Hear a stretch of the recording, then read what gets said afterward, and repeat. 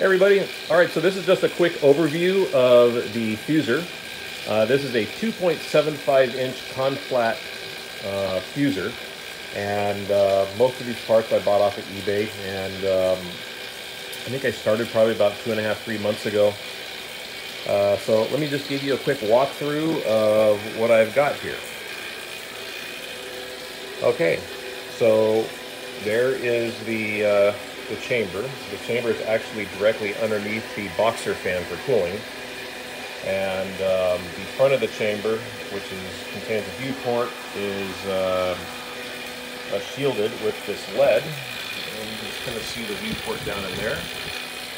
And the vacuum line is a bellows hose that goes down to a diffusion pump, and the diffusion pump is powered by the roughen pump, the Robin Air, Ritchie Yellow Jacket. And here is the cooling water, and I got a bucket of ice over here from my recent run, and the temperature has to be usually between something like 68 and 86 degrees maximum, but I keep it at about 70. And I'll get here into the power supply in a second. So metering, I've got an analog kilovolt meter, and I use a standard milliamp meter for finding out what my milliamp ratings are coming up, or as I'm powering this thing up. I've got the thermocouple gauge going into the chamber. And here is the high voltage feed through that supports the fusion grid on the inside. And let's see, on the back, there's my high voltage line going down to the power supply. There's the star grounding system that's highly recommended, and I will second that. That is an outstanding setup for safety purposes. And let's see, for neutron detection, this is my wax moderator. It's basically about a 6-inch PVC cylinder filled up to the top with wax, and I have a CHM14 Corona tube.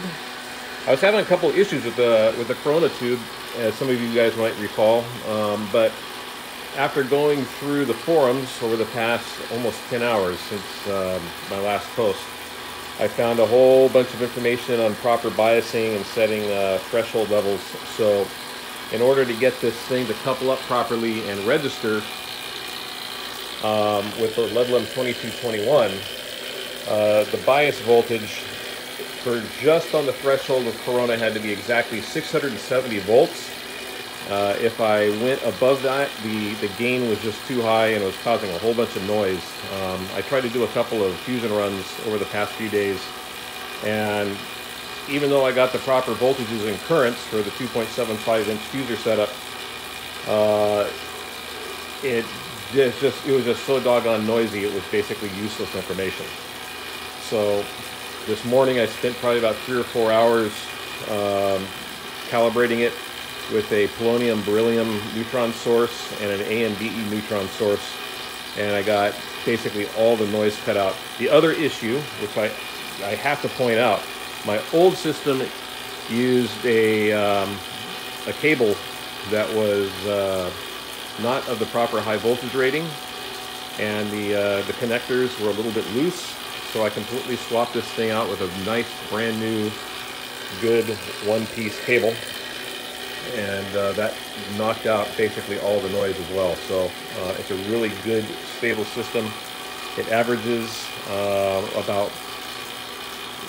probably about 1 count per minute, maybe less, maybe sometimes 1 count every 2 to 3 minutes, neutron detection, just normal background. Alright, so let's see. Coupled to the new DV-6M vacuum thermocouple gauge, I've got the Hastings meter here to give me vacuum. And for this fusion run, 40 millitorr of deuterium pressure at 21,000 volts at between 1.75 and 1.8 milliamps is what gave me my very low yield, but detectable nonetheless. And so what I use for my deuterium is sourced from a PIM cell. So excuse the mess, I'm going to walk over here. And there's my X-ray monitoring for pancake. So I use the PIM cell, and with the PIM cell I charge up this 100 milliliter syringe, and back over here to the plumbing. I basically just connect it right here to the end of the plumbing with the regular valve, and then I adjust it with the fine-tuning metering valve here. And you know, because my diffusion pump is so thirsty and it's really overkill for the system, it just slurps up this gas something here. So I've got the pump practically 85 to 90% throttled off, and it still uses up this syringe in about 20 minutes.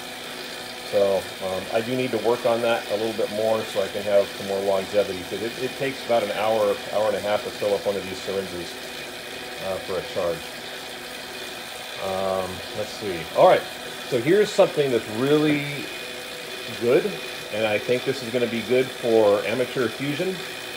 So I was reading in the Fusor forums about 6 months ago.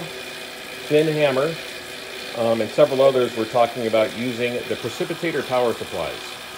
So I bought the 30,000 volt 10 milliamp precipitator power supply, powered by 220 volts, and I can't say enough good things about this. It puts out every bit of power that it says it puts out. I have had no issue with it getting into overcurrent mode and turning off. It's got plenty of current. My fusion run that I just did now was underutilizing this $50 power supply.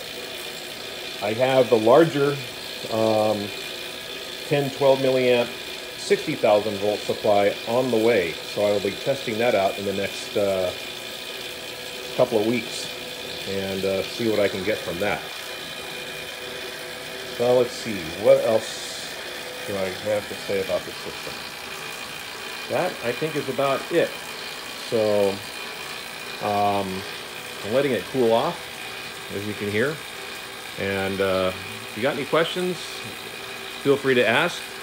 And any consideration that you might give, or questions, or anything, please throw them out there. And thanks for watching.